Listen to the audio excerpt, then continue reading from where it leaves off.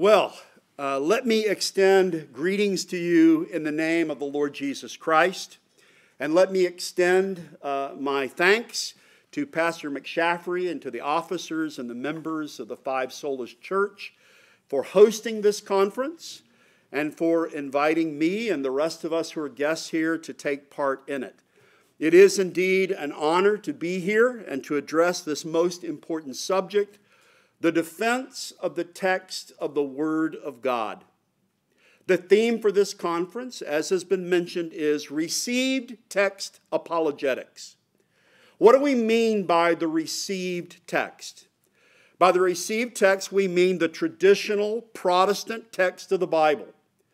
That is, the Masoretic text of the Hebrew Old Testament and the Textus Receptus, or the received text of the Greek New Testament.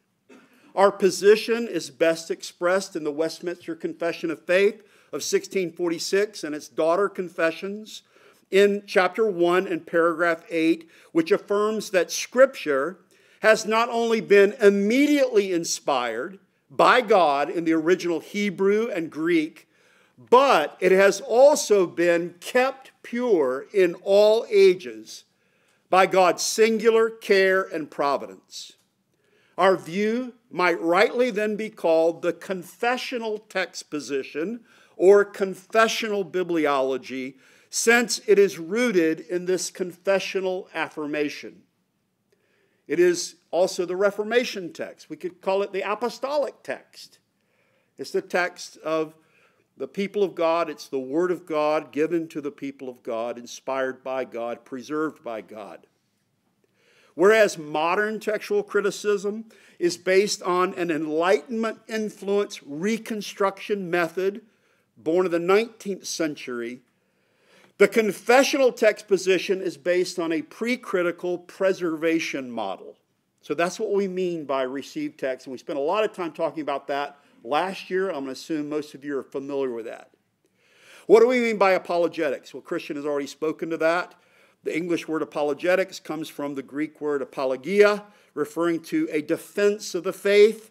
And as Pastor Christian spoke already on 1 Peter 3:15, we were exhorted to sanctify the Lord God in our hearts and be ready always to give an answer. And in 1 Peter 3:15, that word rendered in the Authorized Version as answer, behind it is the Greek word apologia. We should be ready to give a defense to every man that asks of us a reason for the hope that is within us with meekness and fear. In the 3 lectures I will be presenting in this conference, I want to address how we can defend the faith, in particular, defend the Word of God with respect to 3 audiences, taking our cue from 1 Corinthians 1, verses 20 and 21. First, we will address reasoning with the wise and the scribe. By this, we will mean the professional academic scholar. What does confessional bibliology have to say to someone in the academy?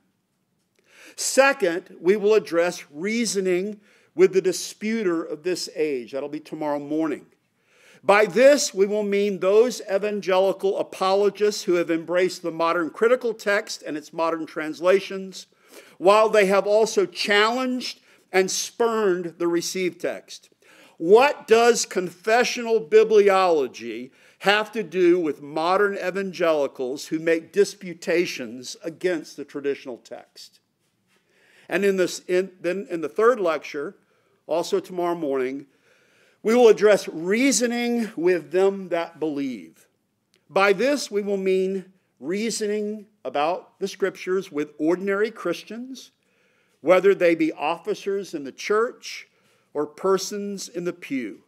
What does confessional bibliology have to say to the man in the pulpit and in the pew? So for this evening, it's reasoning with the wise and the scribe. In this first lecture, we ask, what does the received text have to do with the professional academic scholar? I want to focus, in particular in this lecture, on the scholarly and popular work of Dr. Bart D. Ehrman. an avowed agnostic who has exercised considerable influence in recent decades in the academic study of the text of the New Testament. According to the biography provided on his website at bartehrman.com, Ehrman is the James A. Gray Distinguished Professor of Religion at the University of North Carolina at Chapel Hill. I went to Wake Forest University, which is a rival of UNC, and we always said we learned our ABCs, anybody but Carolina. But anyways, Ehrman teaches at UNC Chapel Hill. He completed his Master of Divinity and Doctor of Philosophy degrees at Princeton Seminary. His doctoral dissertation was completed in 1985 under Bruce Manning Metzger, perhaps the most influential New Testament textual critic of the 20th century, especially in the English-speaking world. Ehrman began his teaching career at Rutgers, and in 1988 came to the University of North Carolina.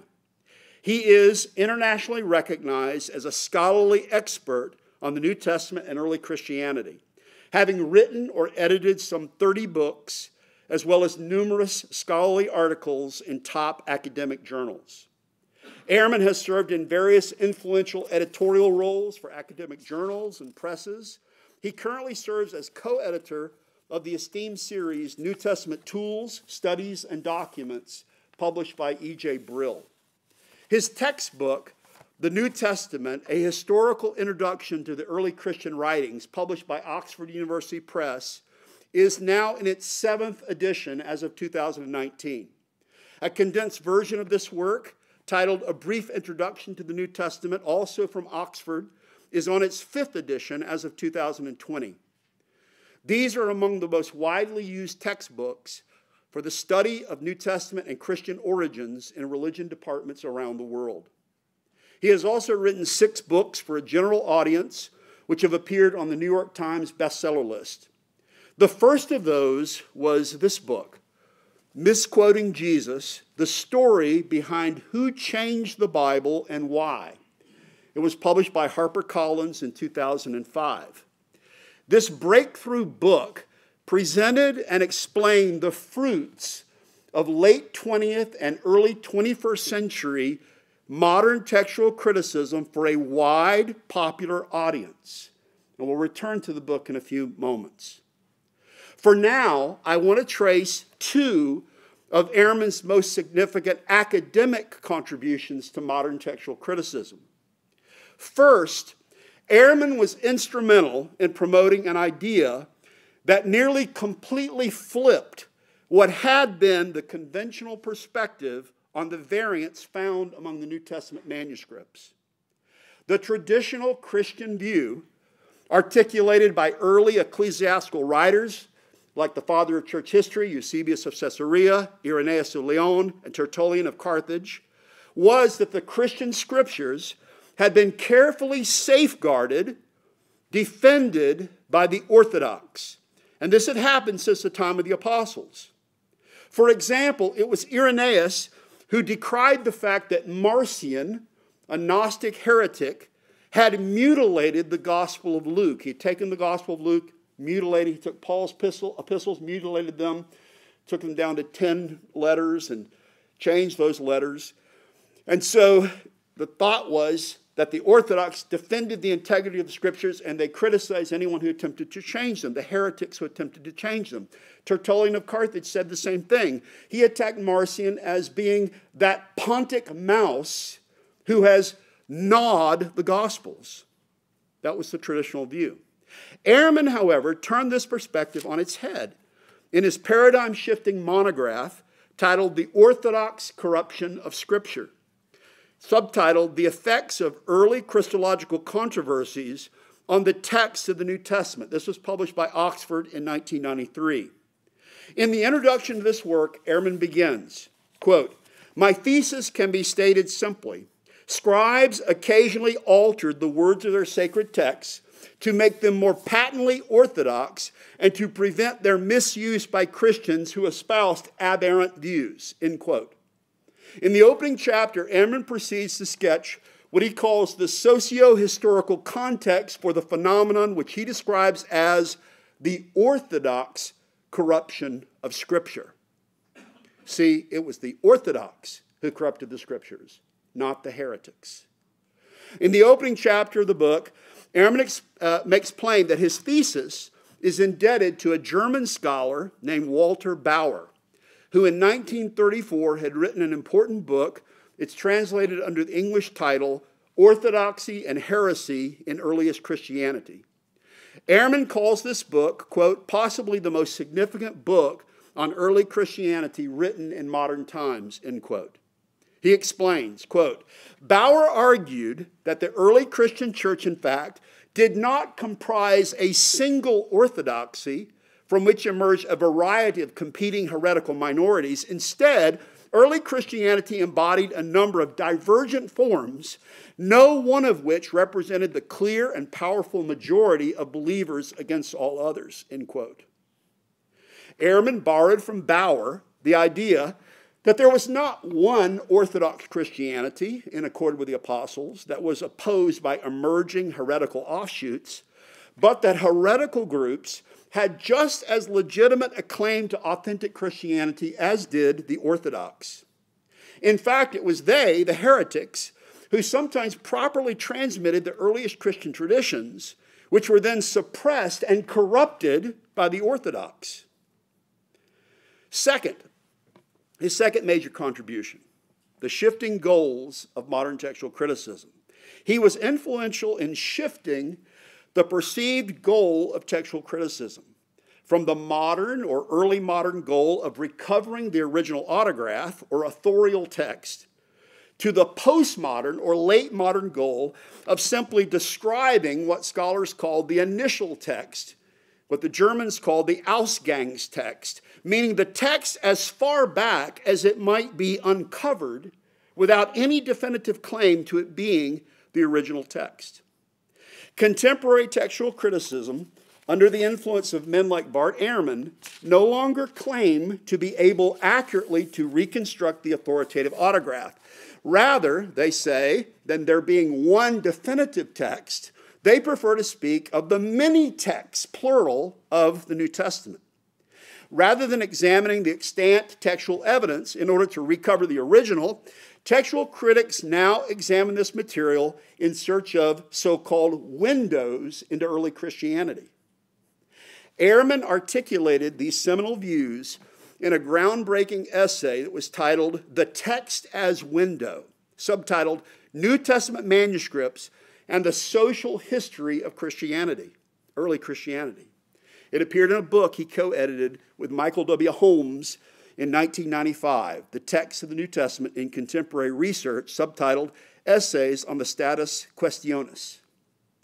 By the way, that book was dedicated as follows, a volume in honor of Bruce M. Metzger. That essay begins, quote, the ultimate goal of textual criticism, in the judgment of most of its practitioners, is to reconstruct the original text of the New Testament, end quote. He soon adds, however, quote, at the same time, many textual critics have come to recognize that an exclusive concentration on the autographs can prove myopic, as it overvalues the value of variant forms of the text, as it overlooks, rather, the value of variant forms of the text for historians interested in matters other than exegesis, end quote. The essay ends with this conclusion, quote, much more, however, is left to be done. Modern text critics will always say, there's much, much more that needs to be done. Much more needs to be done, he says, both on these issues and on others. As we move beyond a narrow concern for the autographs to an interest in the history of their transmission, a history that can serve as a window into the social world of early Christianity, end quote. Other scholars were working along similar lines and taking the trajectory even further. Preeminent among them was D.C. Parker of the University of Birmingham. He rejected even more emphatically the old goal of reconstructing the autograph in his landmark work, The Living Text of the Gospels, published by Cambridge in 1997. He declared, quote, generally, debate has centered on the meaning of a single authoritative text, but it will soon become plain that such a text does not exist today and never has existed. and that therefore the theological arguments built on such a text are castles in the air, end quote. Well, that's the two things that Ehrman, in the academic world, the impact that he had. The Orthodox corrupted the Scriptures, and we can't really determine what the originals are, but we can use the textual transmission history as a window into the social world of early Christianity. That's his academic work, which people might not be as aware of, but his academic work gets put into and popularized in his popular work. Not only has Ehrman been influential in the scholarly guild, but he's also made his mark as a popular public intellectual. I noted earlier his first New York Times bestseller, Misquoting Jesus, the story behind who changed the Bible and why. In this book, Ehrman presents the findings of modern textual criticism for a general reading audience in a clear, accessible, and interesting manner. Even now, 17 years after this book first appeared, it is still worth reading, at the least, to understand modern academic textual criticism. Christian said earlier, you should even read people who disagree with you. This would be a good book to read just to get the lay of the land for how modern critical scholars approach the New Testament, what their presuppositions are, what their findings are. So I want to turn and I want to look at some highlights from Metzger's book, Misquoting Jesus. So first of all, you'll notice that the book is dedicated to whom? To Bruce M. Metzger. In the introduction, Ehrman notes that the topic of textual criticism had occupied him, this is in 2005, for some 30 years. He describes his own personal story. He tells about how his study of the text of Scriptures had disrupted his spiritual life, his spiritual perspectives, and his beliefs. He tells about how his religious approach to the Bible shifted as he moved from being a professed believer to being an unbeliever as a direct result of his academic study of the text of the Bible. Ehrman begins by describing his family's nominal participation in an Episcopal church in his home state of Kansas. As a sophomore in high school, he had a so-called born-again experience through his participation in a campus life Youth for Christ club. He was especially struck by how the leader of this group in his high school knew and taught the Bible. By the time he had finished high school, Ehrman was intent on becoming what he calls a serious Christian. So he went in 1973 to Moody Bible Institute, where Bible is our middle name. At that time, he would gladly have affirmed his belief in the verbal, plenary inspiration of Scripture. At Moody, Ehrman says he learned, quote, the basics of the field of textual criticism from an evangelical perspective, end quote. He learned that, quote, we don't actually have the original writings of the New Testament, but only error-ridden copies that we must try to reconstruct, end quote. After completing his 3-year Bible diploma at Moody, he went to evangelical flagship Wheaton with the desire, quote, to become an evangelical voice in secular circles by getting degrees that would allow me to teach in secular settings while retaining my evangelical commitments, end quote. And I can't tell you the stories of how many people I've known who've gone off to major universities because they've wanted to be an evangelical voice in the secular setting. But rather than those persons having influence on the academy, what happens is the academy has an influence on them. At Wheaton, Ehrman majored in English, but he also took classes in Greek with respected New Testament scholar Gerald Hawthorne. As he learned more about the text of the New Testament, Ehrman writes, quote, I kept reverting back to my basic question. How does it help us to say that the Bible is the inerrant Word of God if, in fact, we don't have the words that God inerrantly inspired, but only the words copied by the scribes?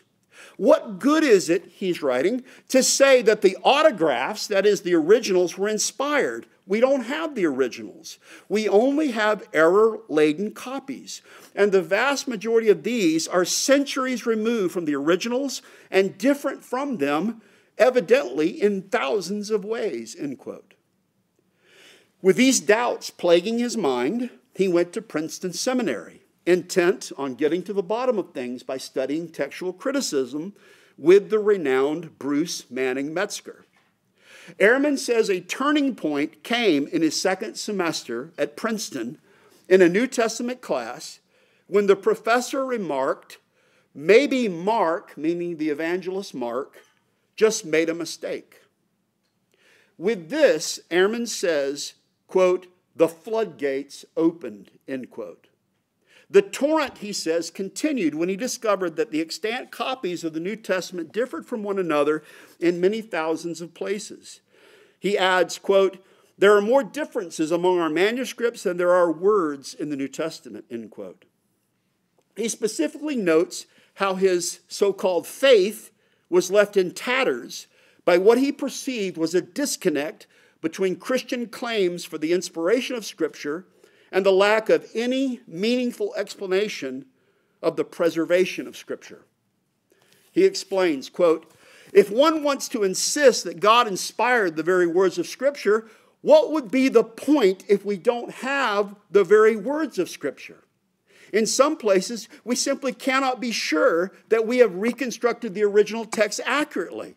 It's a bit hard to know what the words of the Bible mean if we don't even know what the words are. End quote. He continues, quote, this became a problem for my view of inspiration, for I came to realize that it would have been no more difficult for God to preserve the words of Scripture than it would have been for him to inspire them in the first place.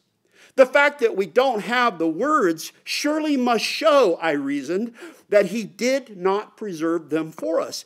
And if he didn't perform that miracle, there seemed to be no reason to think that he performed the earlier miracle of inspiring those words, end quote. The disconnect between the inspiration of Scripture and the preservation of Scripture, Ehrman says, resulted in what he calls a radical shift and a seismic change in his understanding of the Bible. He writes, quote, the Bible began to appear to me as a very human book. This was a human book from beginning to end, end quote. In a Q&A addendum to the book, Ehrman explains that his rejection of the Bible did not immediately result in his deconversion. At first, he moved from being an evangelical to joining a liberal mainstream Protestant church, which, he says, saw the Bible as conveying in some sense God's word, but not as a book that contained the very words of God. He explains that it took him 7 or 8 more years till he became an agnostic, triggered by his inability to reconcile the existence of God with the problem of evil. The main thing we learn in the introduction to this book is that it was Ehrman's exposure to the evangelical construal of modern textual criticism that resulted in his rejection of the Bible's authority. And when that collapsed, the demise of his so-called faith inevitably followed. In further chapters, after the introduction, he explains to the general popular audience what modern textual criticism has discovered about the Bible. And one of the things that he describes is how there are so many scribal errors and there are so many points of confusion in the transmission process. At one point, he offers this explanation. He says, given the problem, how can we get back to anything like the original text, the text that an author actually wrote? It is an enormous problem. In fact, it is such an enormous problem that a number of textual critics have started to claim that we may as well suspend any discussion of the so-called original text because it is inaccessible to us, end quote. He likely had in mind here someone like D.C. Parker. And interestingly enough, even Ehrman suggests that such skepticism at this point in his career at least may be going too far. Nevertheless, he concludes, quote, "And so we must rest content knowing that getting back to the earliest attainable version is the best we can do, whether or not we have reached back to the original text." End quote. So the best we can do is reconstruct the so-called initial text. The best we can do is give some estimation of what the Bible maybe looked like in the 3rd century or the 4th century, but we can't reconstruct the original. He proceeds to note, interestingly enough, even though modern textual criticism can't really determine what the Bible is, that they can tell us that there are some parts that are actually not part of the original. These include, of course, first of all, the woman taken in adultery passage, John 7:53 through 8:11. Ehrman notes that this story is not found in the oldest and best manuscripts, that its writing style is very different from what we find in the rest of John, and he adds the conclusion is unavoidable. This passage was not originally part of John. He even notes that this passage is found in different locations in some manuscripts, including after John 21:25 and after Luke 21:38. These passages that they can determine are not part of the text, even though they can't determine what the text actually is, also include the traditional ending of Mark. Ehrman notes it is absent from our 2 oldest and best manuscripts of Mark's gospel. And he says the writing style varies from what we find elsewhere in Mark. He concludes that, quote, "nearly all textual scholars," end quote, "are convinced that these verses are an addition to Mark." Ehrman traces the transition of the New Testament to the 4th century and to the early era of printing. When it comes to Erasmus's first edition of the Greek New Testament of 1516, one finds in Ehrman's discussion many of the same unfounded and legendary anecdotes that continue to circulate today. And Christian made reference to several of these, including the idea that Ehrman had rushed that 1516 first edition to print, the idea that the edition was based on merely a handful of late medieval manuscripts, the idea that Erasmus had access to only one copy of the book of Revelation, a commentary that he had borrowed from Reuchlin, and it didn't have the last page and it didn't have the last 6 verses, and so he had to translate from Latin into Greek. Those are scholarly anecdotes.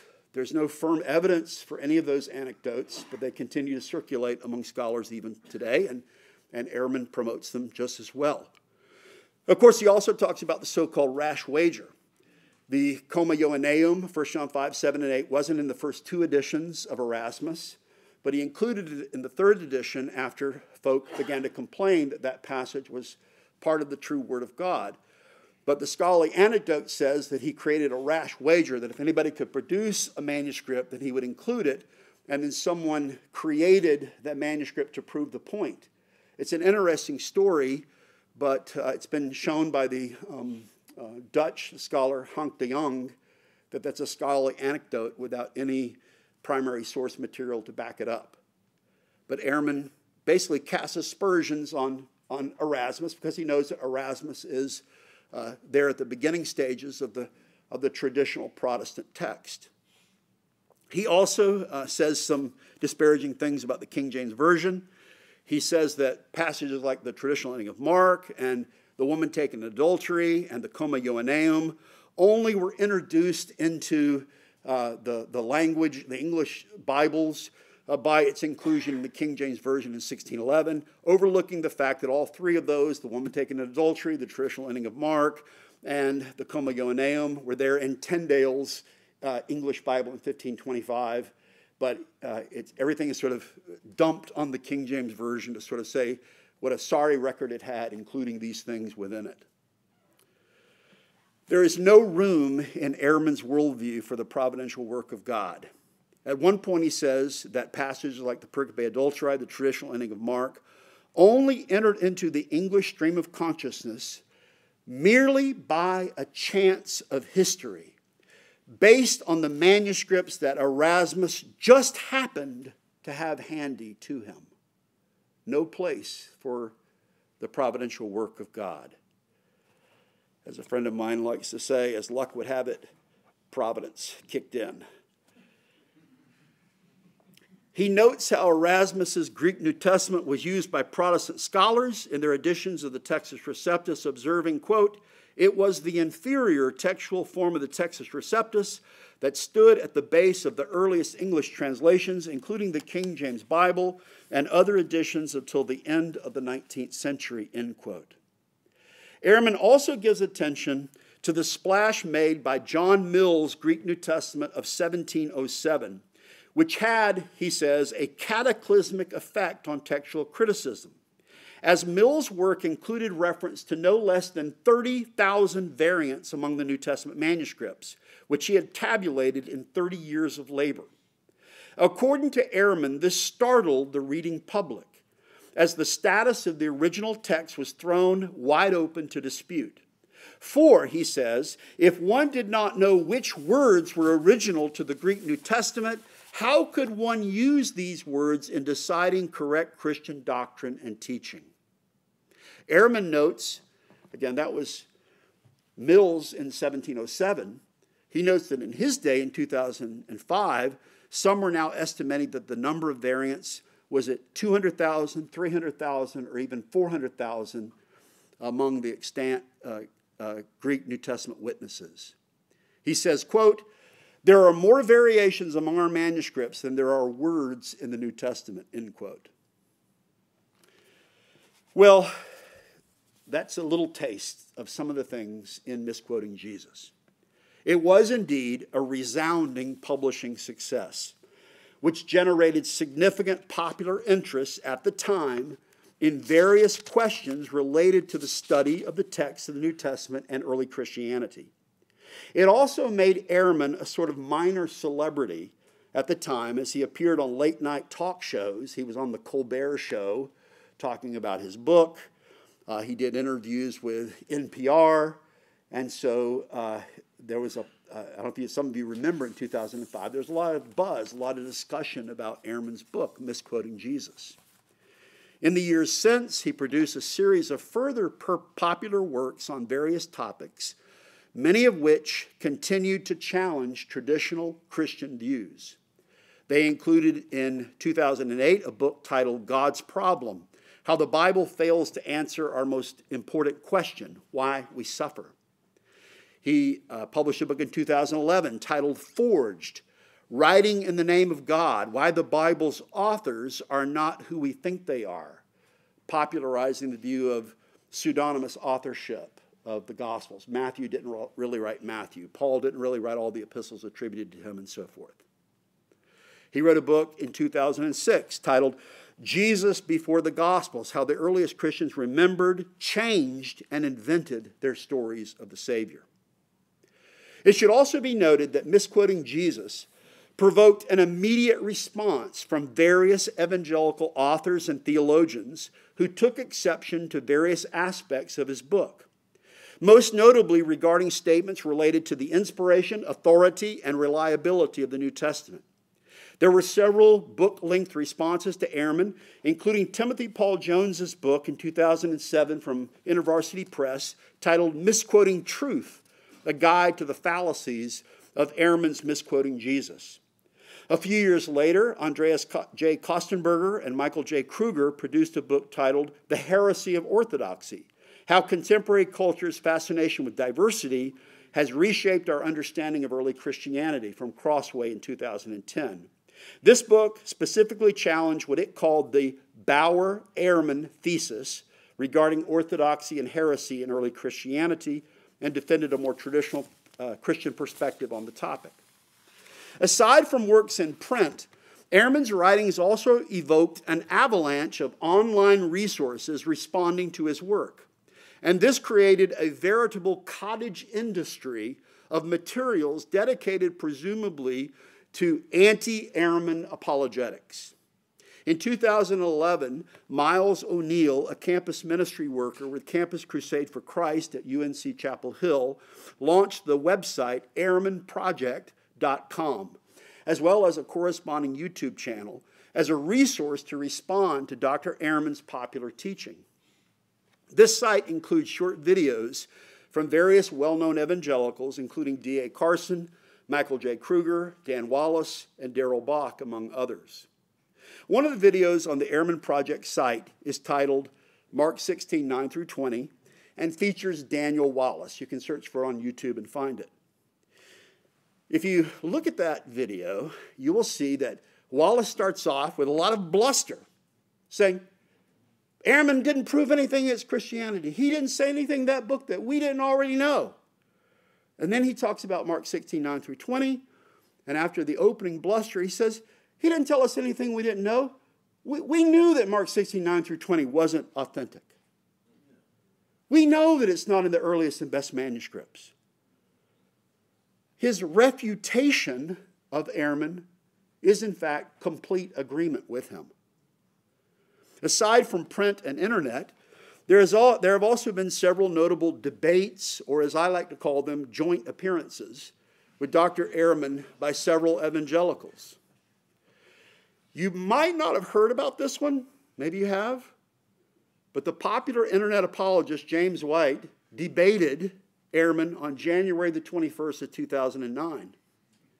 Neither White nor his ministry have yet revealed how much Ehrman was paid to appear at this event, but it seems clear that James White likely got his money's worth with respect to promotion of himself and his ministry.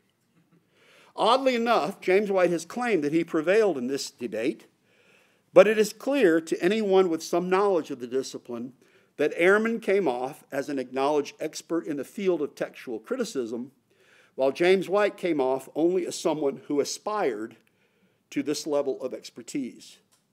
When Ehrman posted videos of this debate to his blog in 2014, he wrote, I wasn't sure whether I should post this debate or not. Frankly, it was not a good experience. I normally do not have an aversion to the people I debate, but James White is that kind of fundamentalist who gets under my skin.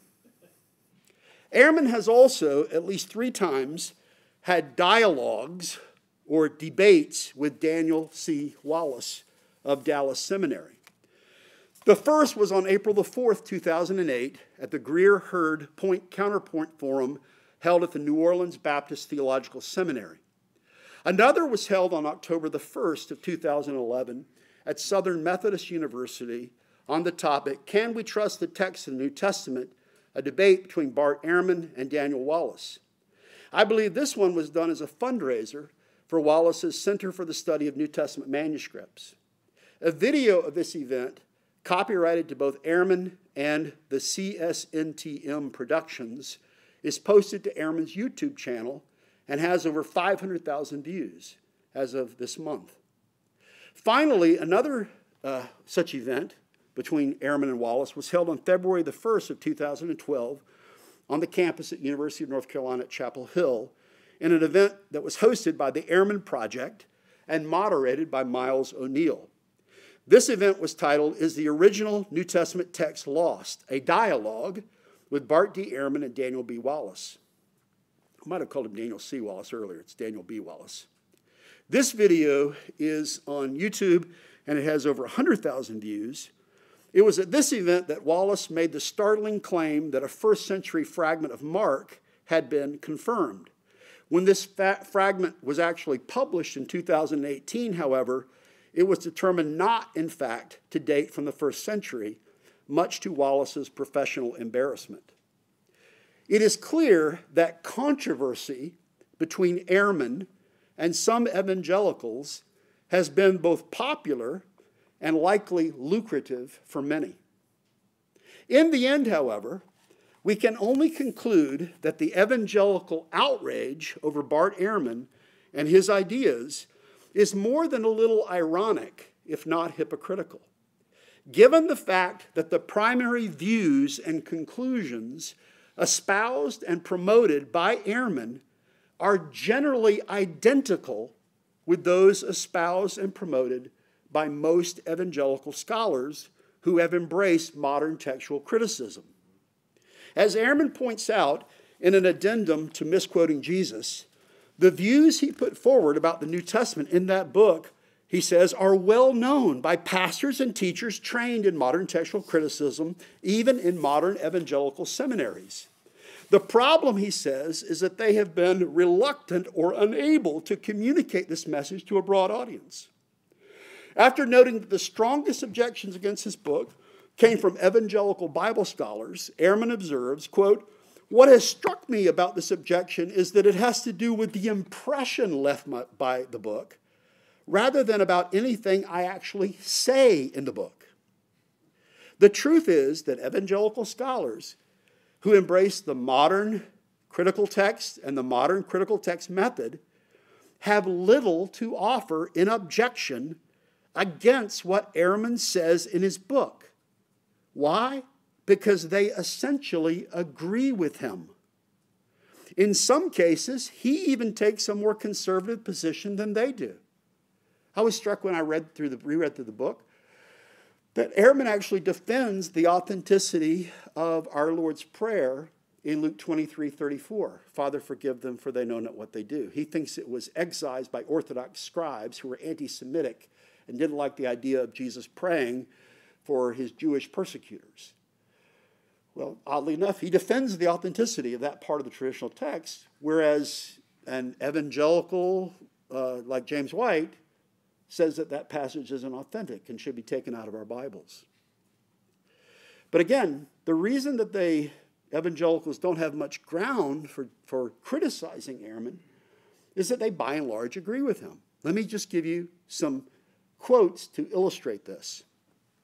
In Misquoting Jesus, Ehrman writes the following: in some places in the New Testament, we simply cannot be sure that we have reconstructed the original text accurately. It's a bit hard to know what the words of the Bible mean if we don't know what the words are. That's Ehrman in Misquoting Jesus, page 11. In his foreword to the Myths and Mistakes book, Daniel Wallace writes, this is now becoming a famous quotation of his, "We do not now have in our critical Greek texts or any translations exactly what the authors of the New Testament wrote. Even if we did, we would not know it." In Misquoting Jesus, Ehrman says that his belief in the inspiration of Scripture collapsed because he could not affirm the doctrine of the preservation of Scripture.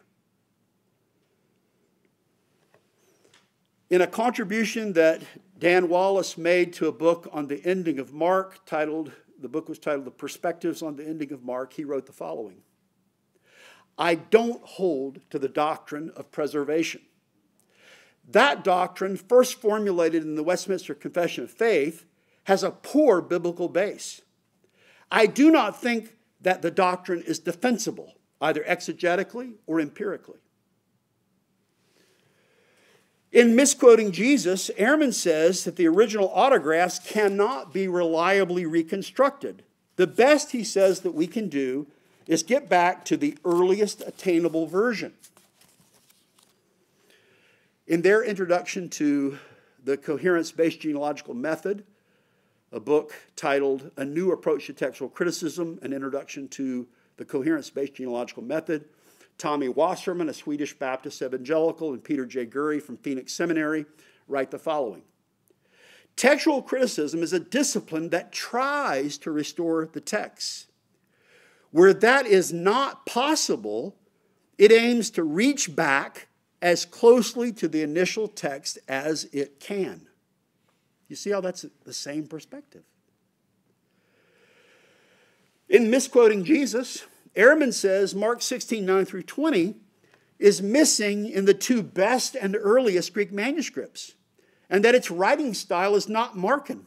Therefore, it is spurious. In my debate online with James White on the traditional ending of Mark, James White expressed essentially his agreement with Ehrman. In fact, he went even further than Ehrman once again.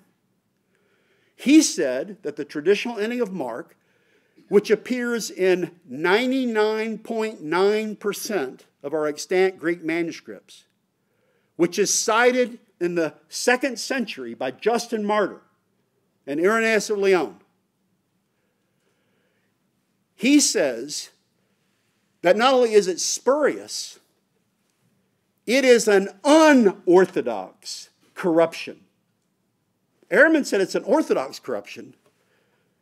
The conservative, so-called, goes even more radically skeptical of his viewpoint, saying it's an unorthodox corruption of the Gospel of Mark. In misquoting Jesus, Ehrman says that the woman taken in adultery passage, John 7:53 through 8:11, is a late addition to the text of John. He says its style does not match the rest of John, and it's a floating tradition. In the Tyndale House Greek New Testament, published by Crossway in 2017, compiled by evangelical scholars, and edited by Dirk Jonkind, they removed this passage, John 7:53 through 8:11, from the text proper of the Gospel of John and relegated it to the footnotes. In misquoting Jesus, Ehrman, drawing upon the work of Mills, suggests that there are anywhere between 200,000 to 400,000 variants in the New Testament manuscript tradition. And therefore, we can't determine what the original text was. Peter Gurry, co-editor of the book Myths and Mistakes, and his contribution to that book, reassures his evangelical audience. Listen, don't worry about that. In fact, he says, there are 500,000 variants.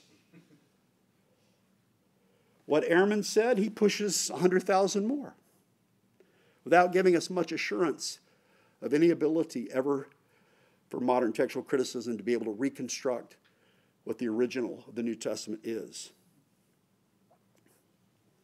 In his 2019 monograph, Bart Ehrman argued that the text of the New Testament shows evidence of what he calls the orthodox corruption of Scripture.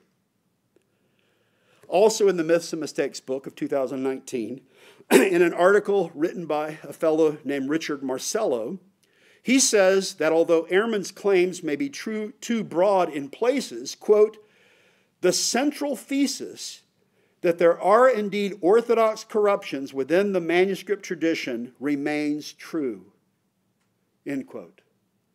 In other words, Ehrman is right. In his celebrated 1995 article, Text's Window, Ehrman says that rather than seeking the autograph, the goal of textual criticism is to provide a window into the social world of early Christianity. Jeremiah Coogan, also writing an article in the Myths and Mistakes book, in his chapter on ancient versions, suggests the following, quote, translations are not simply witnesses for reconstructing the text of the Greek New Testament. They are witnesses to Christian theology and practice in a more robust way as a window into how the early church studied, prayed, and worshiped. That's Ehrman.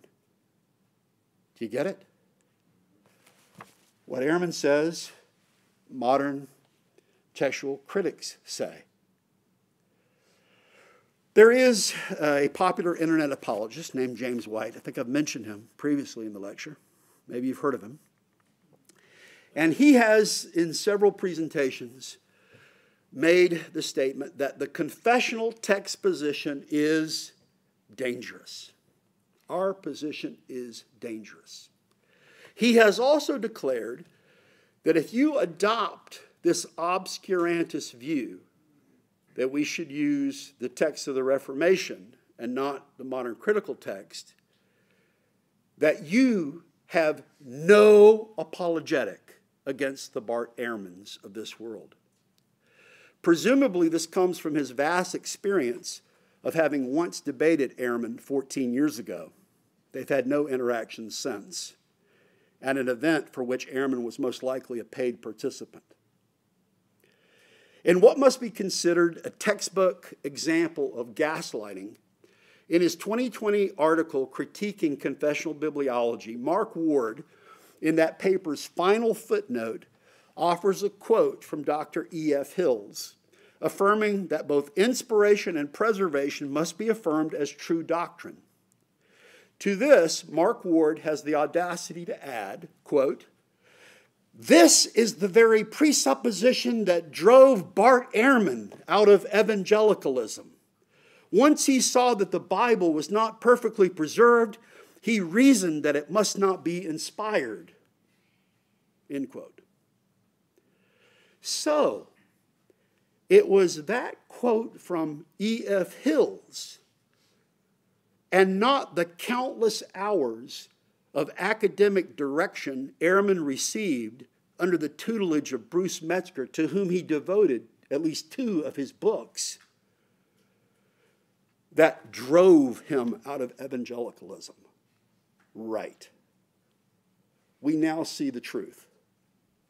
It is, in fact, those who have embraced modern textual criticism, modern texts, and modern translations who have no apologetic against Bart Ehrman.